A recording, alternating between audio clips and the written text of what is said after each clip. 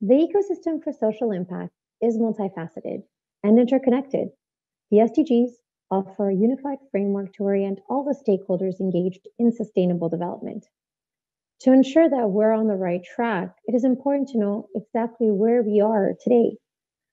To help us get oriented, I would like to welcome our Impact Engineered Steering Committee member and Senior Sustainable Development Officer at the United Nations Department of Economic and Social Affairs, UNDESA, Astra Bonini. At UNDESA's Division for Sustainable Development Goals, Astra works to identify new and emerging issues relevant to sustainable development and the 2030 Agenda, with an emphasis on leveraging interlinkages among the SDGs and applying science, technology, and innovation to achieve these goals. We are grateful to Astra for providing us with an overview of the state of the SDGs, shared trends, as well as key directives for the technical community for the decade of action. Welcome, Astra. Over to you. Good morning. It's such a pleasure to be here with this innovative and action-oriented group of problem solvers. Thank you to Engineering for Change, ASME, and all the sponsors for creating this forum to advance the role of engineering and technology in sustainable development. I started my career as an engineer right around the time that the first Earth Summit was held in Rio de Janeiro. The Brundtland Report had just been issued, and the need for sustainable development and for attention to climate change was gaining traction among policymakers. There was an optimism about the potential for engineering and technology to contribute to transitions towards sustainability. Fast forward several decades, and that same optimism holds. But the networks linking engineering with social change are much stronger. And the need to build and strengthen these bridges and partnerships by breaking down silos is well understood. As was stated in the 2019 Global Sustainable Development Report, different levers of transformation, including science and technology, but also including governance, business, and individual and collective action, have to coherently work together to drive change. Today, the promise of technology for humanity's collective response to the COVID-19 pandemic, for building resilience against climate disasters and disease, for moving toward a carbon neutral future, and for eradicating deprivations, whether poverty, hunger, or a lack of schooling, is immense. This is a crucial and exhilarating time for engineers and for science. At the United Nations Department of Economic and Social Affairs, where I work in the Division for Sustainable Development Goals, our aim is to integrate scientific evidence, technology, and policymaking to help countries realize the aspirations of the 2030 Agenda for Sustainable Development and the 17 associated Sustainable Development Goals. The SDGs and the state of progress toward these goals are what I would like to focus on today, because the need for engineering innovations and working across silos for social change is an essential element of the coming decade of action and delivery as 2030 approaches. In case some of you are not familiar with the SDGs, they're shown in this slide, and they're a set of 17 goals and 169 specific targets that countries committed to achieving by 2030, with a promise to leave no one behind. They include such ambitions as eliminating poverty and eliminating hunger, ensuring universal access to clean water and sanitation, and reducing inequalities. They also include climate action, reducing biodiversity loss and deforestation, and responsible consumption and production.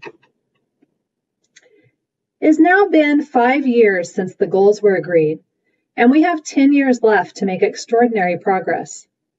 There are challenges that will require concentrated and collaborative efforts from engineers and from other experts and decision makers toward deep structural changes in our energy systems, our food systems, and our economies. These changes may have seemed too expensive or too disruptive before, but we're now at a point where we have to move forward. Even before the pandemic, assessments like the SDG Progress Report and the Global Sustainable Development Report indicated that progress along many dimensions of sustainable development had slowed. For example, poverty reduction was being accomplished at a much slower rate than in the past, and hunger was even seeing slight upticks. Trends in several other areas were not even moving in the right direction. This was the case with inequality reduction and reversing biodiversity loss and climate change.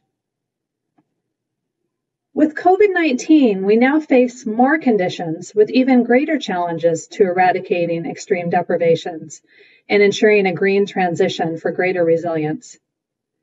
Looking ahead, estimates of the ultimate impacts of the pandemic on SDG progress are still preliminary, but initial estimates are sobering. Allow me to highlight just a few. SDG 1, no poverty. The latest estimates are that an additional 100 million people could be pushed back into extreme poverty in 2020, causing the first increase in global poverty in more than 20 years. SDG 2, zero hunger. Economic slowdowns and disruptions in food value chains are exacerbating hunger and food insecurity. It is anticipated that levels of acute hunger and food insecurity could double in 2020, affecting some 265 million people. SDG 4, quality education. School closures have affected 90% of the world's student population, with impacts on the learning of 1.6 billion children and youth. When we look to SDG 5 and progress toward achieving gender equality, we know that women make up 70% of healthcare workers, and they do the bulk of unpaid care work under lockdown conditions. They're at risk of domestic violence, and they depend on informal work. All of these create vulnerabilities that are exacerbated by the crisis. SDG 8, which emphasizes decent work and economic growth. Disruption of the global economy is pushing the world into a recession, with anticipated GDP growth of negative 4.4% in 2020. And 1.6 billion people who work in the informal sector are expected to be hardest hit and at risk of losing their livelihoods. SDG 13, which is about climate action. Here, there is some promise for the future, as lockdowns and travel restrictions, with much economic harm, have resulted in a projected drop in greenhouse gas emissions by 4 to 7% in 2020, and air quality has improved. But this is temporary without systemic shifts toward low carbon production and consumption models. As it stands, an annual decline of 7.6% in greenhouse gas emissions is estimated to be necessary over the next 10 years if we are to be on track to limit global warming to 1.5 degrees Celsius above pre-industrial levels. Even with all of the disruptions due to the crisis, we are unlikely to achieve this in 2020. The COVID-19 pandemic threatens to derail the achievement of the 2030 Agenda. But this could also be a turning point where the immense response resources could be directed toward transforming our systems to ensure greater human well-being and better stewardship of the environment.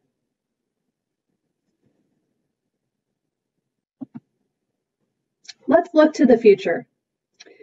The engineering community, and in particular the part of this community that focuses on social impact, is well placed to collaborate with and across other sectors so the investments made deliver maximal returns to the SDGs and address trade-offs between growth and sustainability.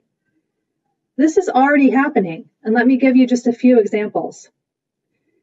Engineers have developed a knowledge hub about engineering solutions that can be used to help businesses quickly adapt industrial production lines during COVID-19 related interruptions, and to retool operations to support medical responses. In Cape Town, South Africa, engineers have collaborated with the city government to open a waste-to-energy plant that utilizes household, municipal, and industrial waste from the city to generate clean fuel. In Fiji, engineers are working together with government and civil society to improve building construction standards for greater resilience against natural disasters like cyclones and floods that produce serious financial and social setbacks. UNDESA is ready to mobilize such efforts, working at the interface between science, policy, and multi-stakeholder action.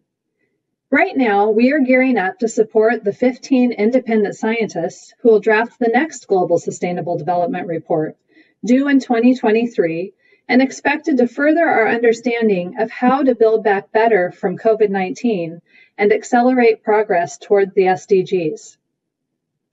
More immediately, in 2021, the Multi-Stakeholder Science, Technology, and Innovation Forum is a space to underscore the role of engineering for delivering on the SDGs, including recognizing the many innovations in developing countries that have the potential to be scaled up and shared across regions. The online platform 2030 Connect takes this network online, providing a space dedicated to facilitating the adaptation and adoption of sustainable knowledge and technologies, especially in how they can be used in least developed countries. 2021 is going to be a big year. Several global events, in addition to the STI Forum, will take place, bringing stakeholders from across the world together to advance knowledge and generate action for the SDGs, including the second Global Sustainable Transport Conference, the High-Level Dialogue on Energy, and the Food Systems Summit. Engineering has an absolutely central role to play in all of these, and I hope that the engineering community will be actively engaged.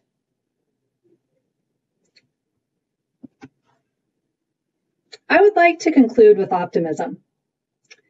Science and technology are powerful agents of change, and if they are guided by the 2030 Agenda, they can steer us toward a sustainable and socially just future. Forums like Impact Engineered are generating a strong momentum for change and action that is solution-oriented and geared to radically rethinking partnerships. Initiatives like this open up opportunities to tackle challenges in their full complexity and to mobilize stakeholders to work together. I wish this meeting all success, and I look forward to the innovative outcomes that will come out of it. Thank you very much.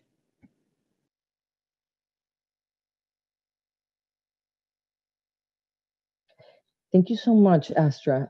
We agree 100% with you that the SDGs are key to achieving sustainable development for all, and we're grateful for you setting the stage for our panel discussion.